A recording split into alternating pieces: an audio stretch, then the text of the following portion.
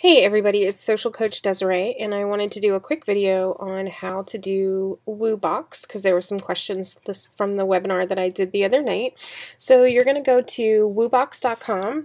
It actually resolves to the admin panel, and you're going to click login. If you've never logged in before, that's totally okay. You can sign up using your Facebook account, which is what you want to do because that's where it's going to connect to your fan page or your business page.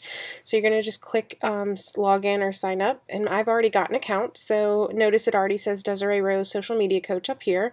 And then you're going to click over to the static tabs. Now I already have Instagram and Twitter set up on my page, but I want to show you how to set up the Pinterest tab.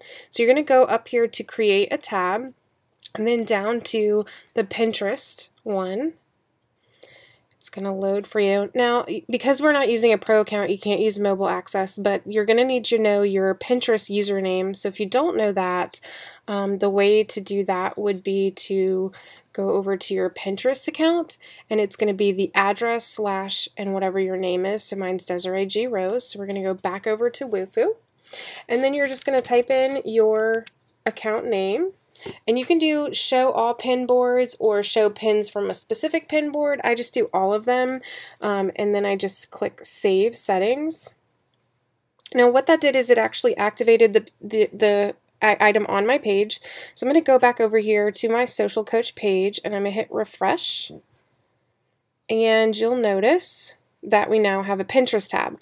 Now, if you want to get cute and creative, you can actually modify these buttons right here to say and show different things. So I'm going to go back over to Woofu, and then I'm going to go down to where it says Manage, Edit, and then Tab Settings. So I'm going to click Tab Settings, and we can actually customize this button right here. So we're going to go to Change.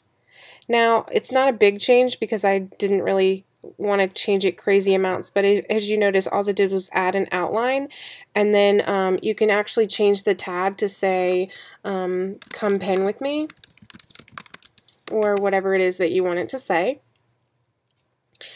And that's going to save over here, and you're going to go back over to your page, and once you refresh that, you'll see that now it says come pin with me with a customized actual thing. So the same thing, if you already have some things set up and you want to actually edit them, you're going to go back over to your static tabs. Now I created a little button for Instagram so I could show you guys. So I'm going to click Edit Tab, then down to Tab Settings. I'm going to change this button. And I created something cute over here. It's 111 by 74 if you're going to create your own buttons. And then click Save Settings. And then when it comes back up, you're going to go back over to your fan page, and you will see that it says take a look. So it's just an easy way to customize these tabs. You can do book a party, host a show, however you want to do it to get people to your different social platforms, however you want to lead them there. There's different ways that you can do it. You want to make sure that you're leading them back to your corporate web page if your compliance and information says that you should. It's based on each company being different, so make sure you take a peek at that. So I hope this tutorial was helpful.